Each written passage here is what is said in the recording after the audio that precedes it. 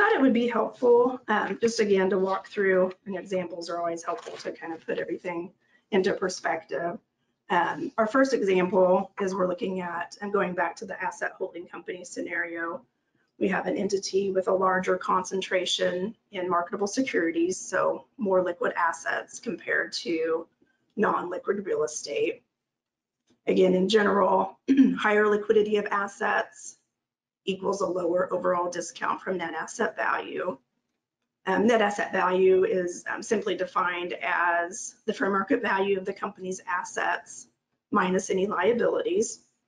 So we've got a ABC LLC owns about $18 million of liquid assets, a small $2 million investment in real estate to get to our $20 million of net asset value. On the right, we've gone through our approaches, looking at minority level of cash flow under the income approach and the market approach. We've applied a 15% DVOM to compute the fair market value on a non-control, non-marketable basis of about 15 million.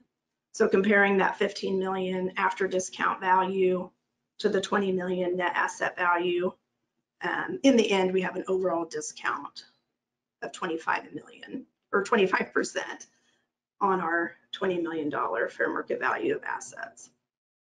So keep that in mind as we go through the next scenario on XYZ asset holding company. This one has the larger concentration in the non-liquid real estate in comparison to the smaller, more liquid marketable securities. So in general, the lower liquidity of the assets would equal the higher overall discount from net asset value.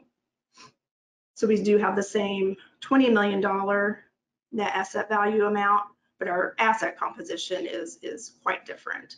So we've got the 23.5 million of the non-current assets, very little cash, and then we do have some debt associated with those fixed assets and the land.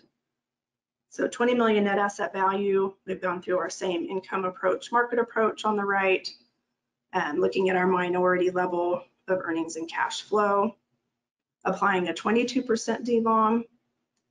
So we arrive at a fair market value on a non-controlled, non-marketable basis, just shy of 11 million. But again, comparing that to our 20 million net asset value, we have the ability to support a higher overall discount from net asset value of 46%. So going back, remembering we've got our more liquid assets with the lower overall discount of 25% compared to the higher 46%.